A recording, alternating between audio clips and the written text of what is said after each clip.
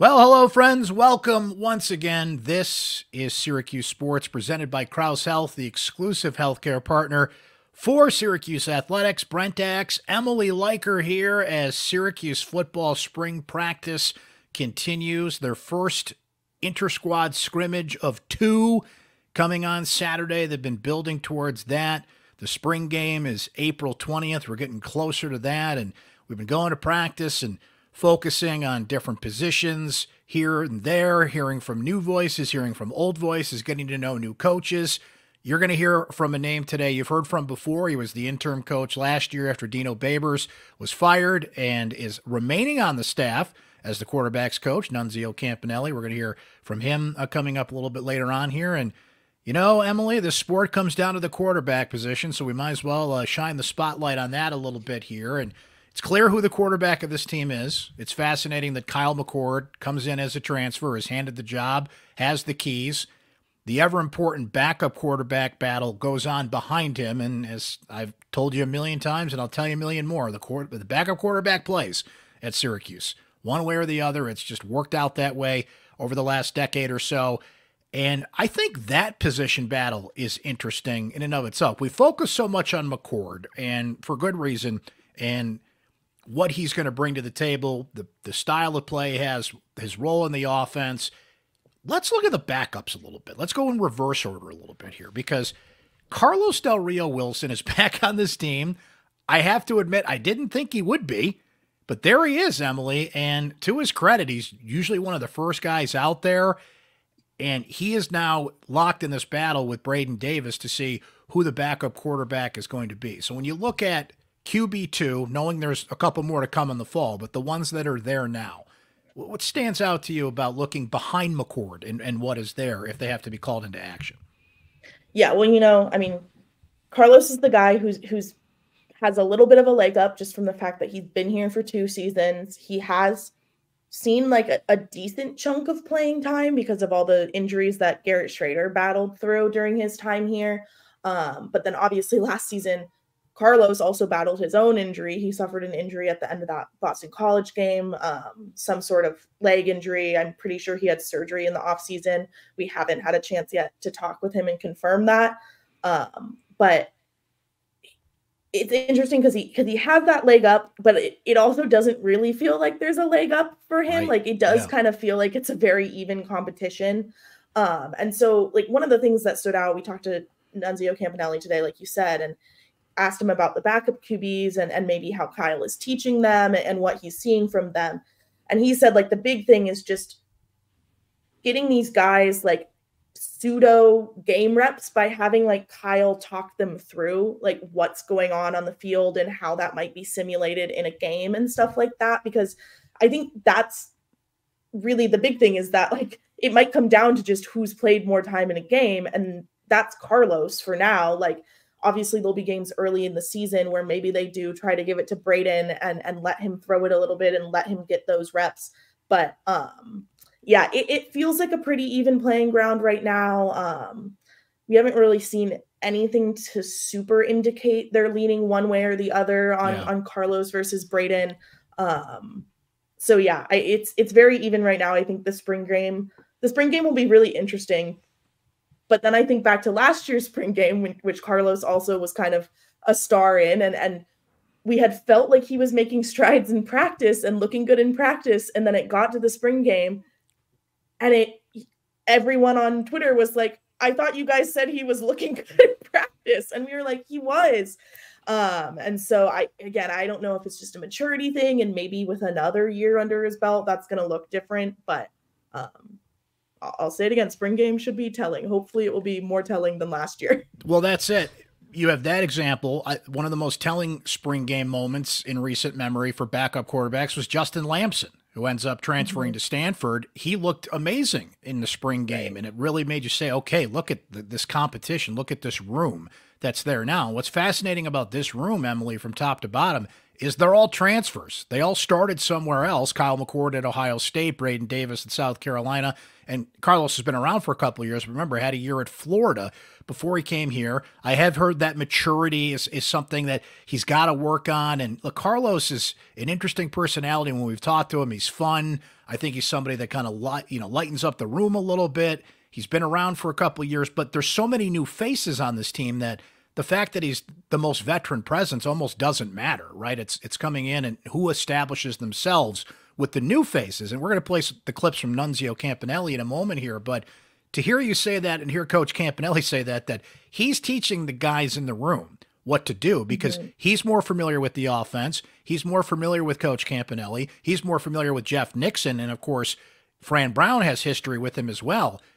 When you make a change, snap a finger, and everything that is evident in college sports today with the transfer portal, the new guys in command from day one. It's fascinating how that can flip itself on its head there, and McCord comes in as the number one guy from the get-go here. But looking at Carlos and Braden Davis and how they fit in, we only see drills, right? We haven't seen much teamwork. The teamwork we did see Braden Davis struggled in, and that was kind of a odd circumstance, second team versus first team kind of thing. The spring game, I think, will tell us more as we build up to it here. But I'm just fascinated by that you look at it in a QB room where last year, Emily, we saw the extreme example. We saw what can happen when your starter goes down, when your backup goes down. They don't trust at that time Braden Davis enough to be a true quarterback and go in there and throw the football. And they had to jerry-rig this thing together with Dan Villari and LaQuinn Allen and that offense we saw at the end of the year, which barely got him over the finish line here. So everything we've seen from McCord, just from a practice scenario, but everything we've heard too, is he looks the part, he is the part, he speaks the part, there's a command. Like, he just looks like a starting Division I quarterback here in the traditional sense. And that's what you're going to get from Kyle McCord, just pure pro-style quarterback. Right. Well, and I had talked about this on Tuesday's podcast about how in this transfer portal era, like, you increasingly just find that, like, starting QBs everywhere are just transfers from other schools. They're not guys who have grown up in these programs and gone through, which is such an interesting dynamic and kind of dichotomy. And Nunzio actually touched on that a little bit. Our colleague Chris Carlson asked him just about, like, being the QB, you come in and you're expected to be a leader right away. You're expected to just kind of have this presence among a team that already has well-established leaders and guys it looks up to. And especially on this team with the offense, like, 3 of your biggest leaders all returned this season in Dan Villari, LaQuinn Allen, and Aronde Gadsden. So Kyle's having to come in and kind of figure out how to step up and be that number 1 leader while respecting those guys and all of that. And by all means, it seems to have gone well. And Villari said some very funny things about Kyle today that I thought were entertaining. But Campanile said, I just had the quote. I do think it's a little bit the nature of the way college football is going. Unfortunately, guys have to do that more and more in terms of, like, coming in and just having to lead a room where there are already guys around and just kind of feeling out this weirdness of being a transfer, but expected to be acting like you're a veteran because you are, but you're not a veteran in this program. Chris asked a good question of Coach Campanile, which we'll hear coming up here about, look, PFF numbers aren't everything, but they can give you an indication of something. And McCord is a quarterback, when you look at the numbers in the pocket versus pressure. We are in an era where so many quarterbacks are noted for their ability to scramble and throw on the run, scramble to get out of trouble, right? Mm-hmm. McCord's not one of those guys. He can scramble and avoid a sack, but he's not even what you saw last year in Garrett Schrader. His legs were a weapon. It extends plays in a sport where a half a second can matter in the time you have to throw the football. And, we've talked about the offensive line. We'll focus on the offensive line as we go here. Timing and all these things that have to come together in a sport that has no preseason, that is all training camp, it's all practice reps. And Coach Campanile was saying that today about how you do the best you can to replicate game situations, and they'll have a scrimmage Saturday. And we're not going to be there. The media is not allowed into the scrimmages, but, certainly some things will come out of that. We'll talk to people that will there. We'll get the best sense we can of how Kyle looks in the first game situation he's going to be in at Syracuse. But this guy's been around the block a few times. He's played in the Big Ten. He's played in the biggest rivalry in college football. And it's just timing. You've got a receiver like Jackson Meeks who's been a leader and has stepped up, and he's talked about how much work they've done. I mean, I expected this, and I'm sure you did too, Emily. But everything everybody has said about Kyle McCord that we have talked to, coaches, players, everybody in between, raves about, and there's a word I keep coming back to, his professionalism, right? How professional he is, how polished he is, and he just has command of things, even though he's been around for 5 minutes. Right. Well, I mean, and Campanile harkened all of this back to like his education, and he went to a prep school in Philadelphia. Like he has been playing this role like his entire life. Like he's a little league guy. Some of these guys on this team played little league with him and have known him since those days, which impacts that leadership and all of that. But yeah, he just seems to be a guy who just like understands very innately like what is required of him in a quarterback role. Not just on the field and in that sense of the leadership, but the off the field stuff too, bonding with teammates, going out and doing things. We obviously in the world of NIL, he's getting paid to do some of this, but like he's gone out in the community. He does events at Myers Creek and stuff like that. Like he understands what being a Power 5 quarterback is and seems to very much embrace that. By the way, Kyle been at trivia night at all? No, I have not seen Kyle or Fidel at trivia. Not Shout yet, out trivia night. You can find Emily's team there Wednesday nights, kicking ass at the trivia if you ever want to go and challenge that squad. I've done that a few times myself, and we'll be back soon to be doing that. Emily, you mentioned Coach Campanile and Dan Villari talked to the media today amongst those that were available. So let's listen into a few things that they had to say. Before we do that, though, let me remind you to become a Syracuse Sports Insider. And being a Syracuse Sports Insider gives you direct access to me. What do you want Emily and I to look for at practice? Just text me. Tell me what you want us to see.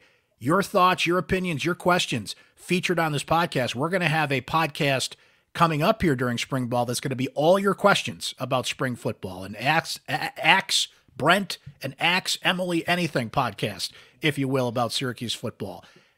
Everything going on with Syracuse basketball. Uncle Brent had a little scoopage this week about Eddie Lampkin visiting Syracuse. Our Syracuse Sports Insiders heard that first, right? My opinions, any breaking news I have, any insight, you guys get it first. It is so easy to sign up. Just text the word orange to 315-847-3895. 2 weeks free and just $3.99 a month after that. So let's hear from Coach Campanile here. Asked about Kyle McCord, of course, and the influence he's had on this team so far. Let's listen. Well, I mean, he's got a lot of strengths, but he's a really accurate passer. He's really smart. He's doing a great job of understanding the scheme. I think, the biggest thing is it is a brand new offense to him. So, learning chemistry with the players. But I've been super impressed with his leadership, his work ethic, his preparation. I mean, he carries himself like a pro every day. And, I think he's a great example to the guys in the room and the guys on the team. He's got a bit of a backup QB competition going on behind him, with Yeah. Braden and Carlos. How have you seen him kind of teach them and lead them, and how have you seen them growing? Well, really the big thing is just going through the process for every play. Like, how are we going to go about making sure that we understand it? So we try to communicate together all the time, and it's very easy to ask him, like, hey, what would you see, or how do you see this? Because he's played a lot of football and he's got a great understanding, and I think that helps them, for him to be able to take that game experience and apply it. A lot of times the concepts are similar, the terminology and verbiage is different, so he has an understanding of a lot of the things we're doing, and he can pass that on to those guys.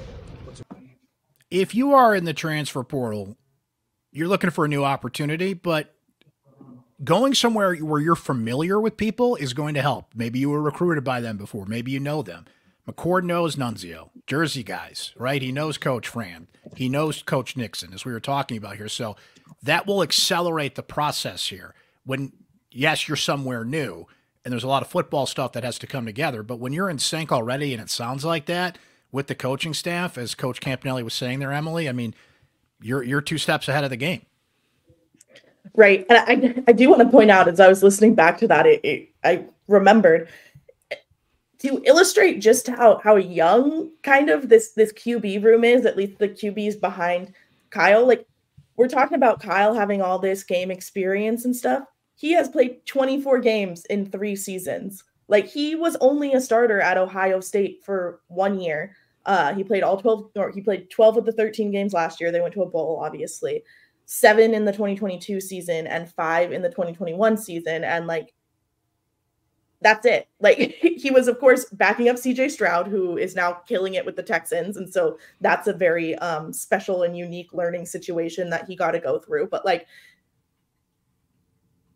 only 24 games of experience. Yeah. And we're like, yeah, this guy has so much game experience. Like, but that's just, again, the nature of what being a college football quarterback is right now is it's, oh, you got 1 year under your belt here. Okay. Now you can go get another 2 years at this different program, whatever it may be. And really a credit to him. Like he looks that polished having only played 24 games. Yes, CJ Stroud, who now has Stephon Diggs as one of his wide receivers, but let's Brent. Let's just not talk about that right now. I'm not ready. Not ready. Here's more from Coach Campanile. Really, the way he conducted himself in the weight room was just such a great example of what it takes to work. You know, he's got a championship work ethic, and he's very team-oriented. So I think he understands the influence that he can have on the team. You know, that's just kind of the way he was raised, played in a great high school program. Like he's understood those things his whole life.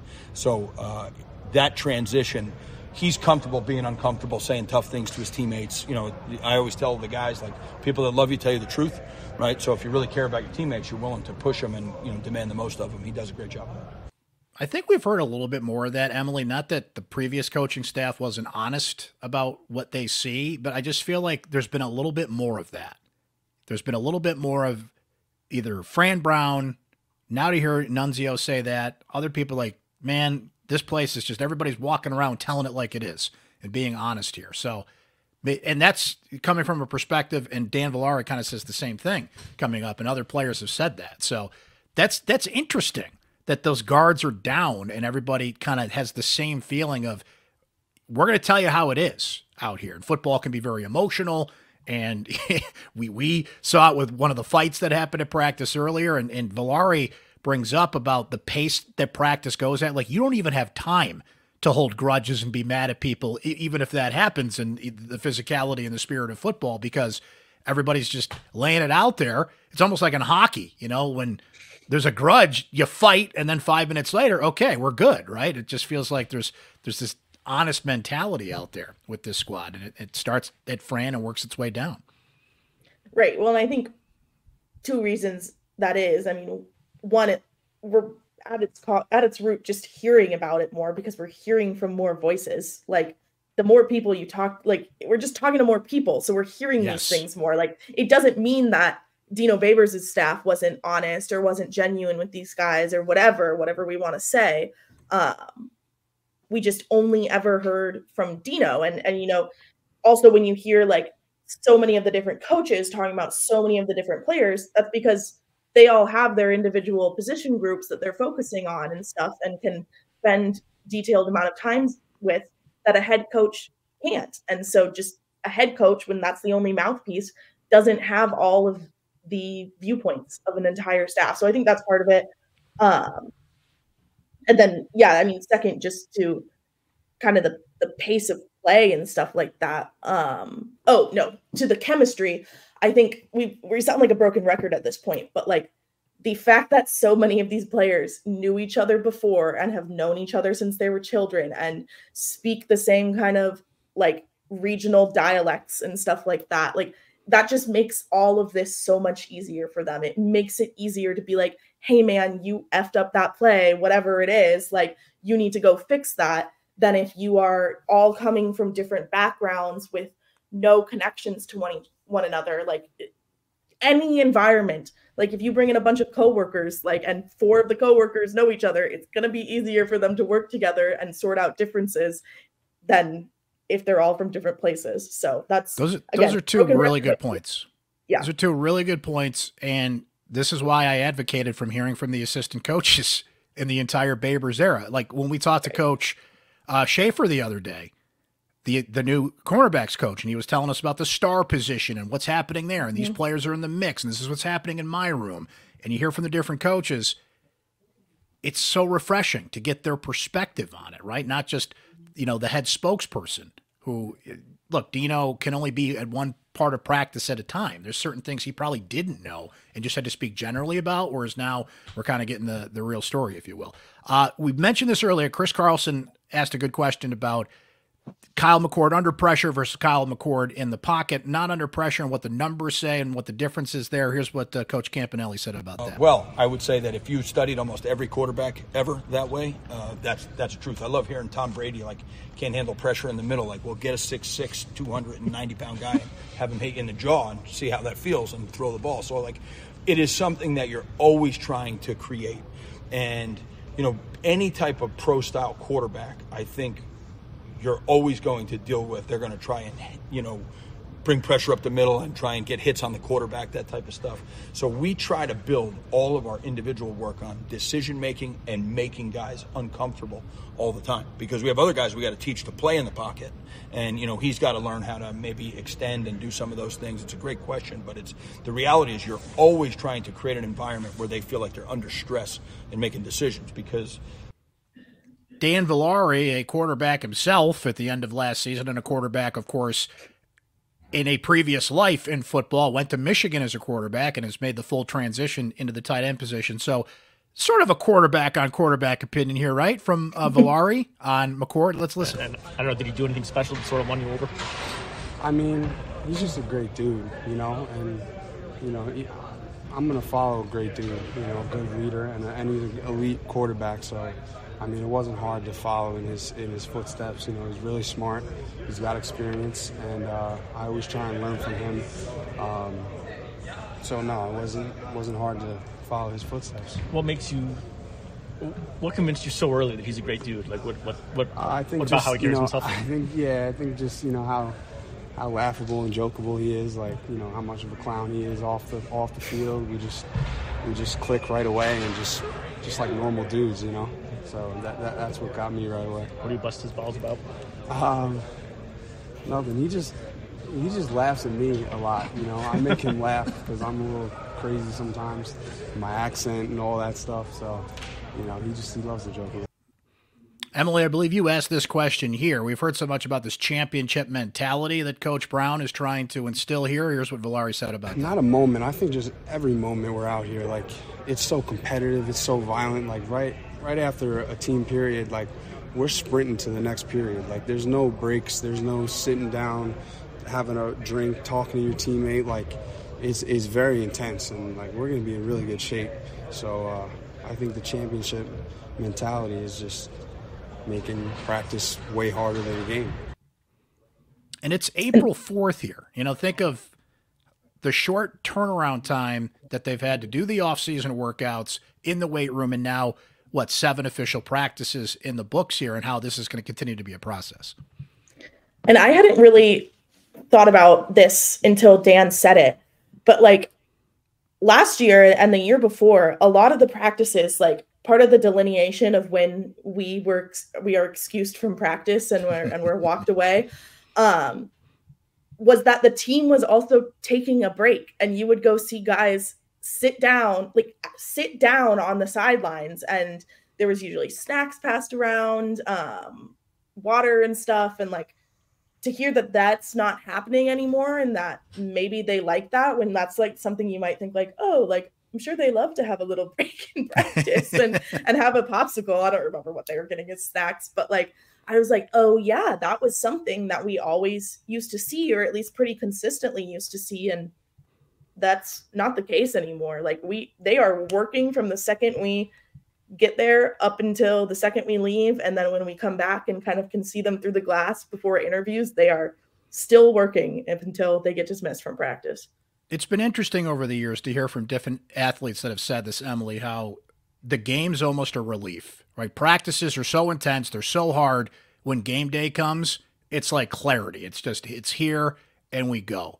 If you work that hard in practice, and it sounds like they are, from what Villari has said, what other players said. Think of what Jackson Meeks said to me when I asked about, now this was about their offseason program, and he's like, would you believe me if I said it's harder up here?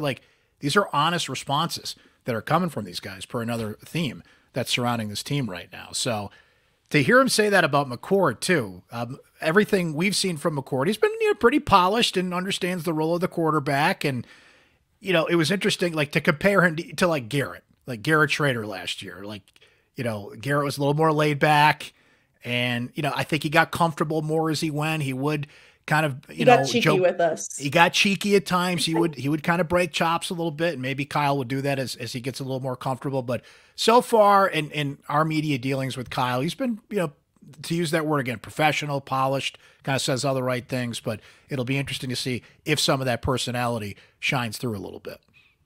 Yeah, we had hoped to talk to Kyle and the other two quarterbacks again today, but like we mentioned last podcast, a lot of these guys ended up with 11 a.m. classes because of their majors, and so based on the time they get out of practice, it hasn't aligned super well for us to talk to them, but fingers crossed before the spring game, we'll get Kyle one more time, hopefully get Carlos and Braden and hear a little bit more, and we can report back to you guys then.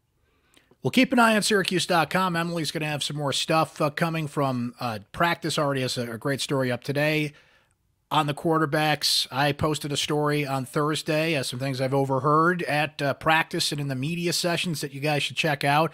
Again, our Syracuse Sports Insiders, send us your questions. What do you want Emily and I to look out for at practice? What do you want us to ask the players and the coaches coming up here? What are some things you'd like us to talk about on the podcast? Send me a text. Text the word orange to 315-847-3895.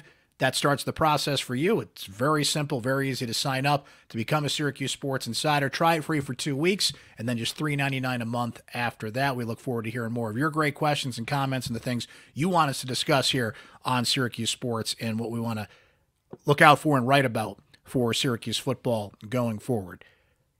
In the meantime, Emily, thank you very much. Enjoy the weekend. I will. We will talk to you again soon, friends, here on Syracuse Sports, presented by Krause Health, the exclusive healthcare partner for SU Athletics.